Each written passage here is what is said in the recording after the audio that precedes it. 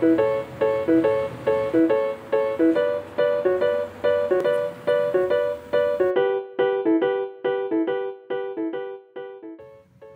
Cinebench R15. We all know this one, so doesn't need an intro. Here we go. And 3, 2, 1, go. And here we go. 32 threads powering through. I'll just very quick show you. It is running 100%. All cores are blasting through it. Da-da-da-da. There, nearly there, nearly there. That's pretty quick. That's quick. What do you think? And the result is zip. Okay, 1859.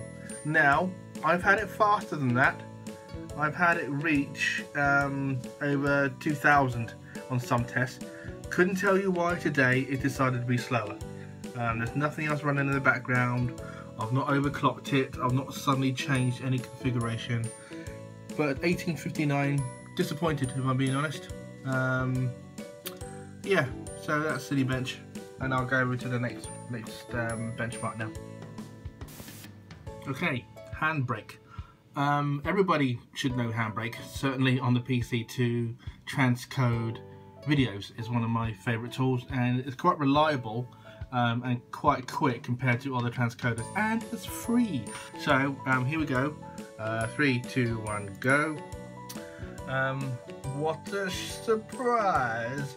The utilization is not 100%. It's not bad. It's 60, 70, about the 70% mark. Which is it's not the fault of HandBrake. It seems to be most software developers don't recognize or don't believe people will be running this as the norm. Yeah, it is about a 70% mark, dipping down to the 60% mark. As you can see, average frame per second is 158, I would say, and it's nearly done. And boom. Like I said, not really scientific, but it is a tool, a real world tool that I do use, and it does seem to be, you know, pretty damn fast compared to all the other computers I have in the house. So yeah, that's HandBrake. Okay, this is Adobe Media Encoder CC 2015. 3, 2, 1, go. As you can see, it's whacking away. Okay, pretty quick.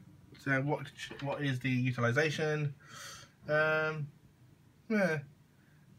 at this stage, 38, 54, 55.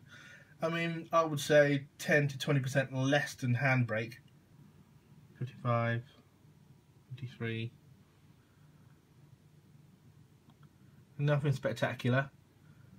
I'm gonna say it feels slower than HandBrake. I mean, settings are obviously going to be slightly different.